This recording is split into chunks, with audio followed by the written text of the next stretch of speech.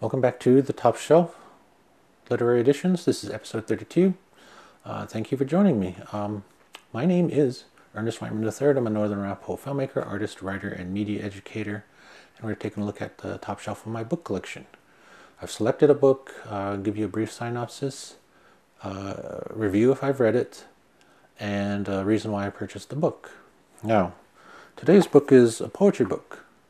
You Can't Kill Me Twice, So Please Treat Me Right by Charlyne Yi. Charlyne Yi is an actress and comedian who also does a lot of poetry and writing. I'm a big fan of her music. I've seen some of her the films that she was in. I really enjoy her sense of humor as well. This is a poetry book, and believe it or not, there's some really great little pieces of art in here as well. I've just been off and on reading this book at will, picking it up, reading something out of it, then reading some more. I believe the second to the last one has really caught my attention. I can live with the fact that I was born ignorant, have said dumb things, and I'm fighting those tendencies by learning in whatever means I can. However, I cannot live cemented in my ways. Never growing is the death of any living thing.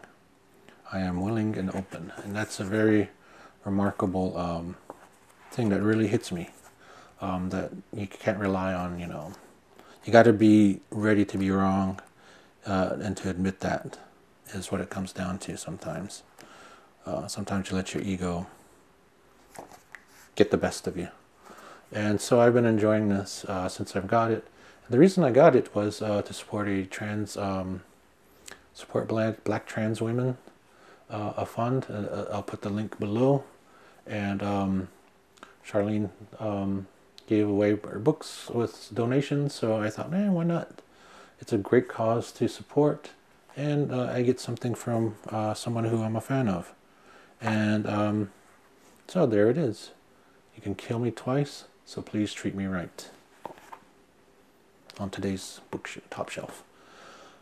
That's it for today. I'll catch you next time. Thank you.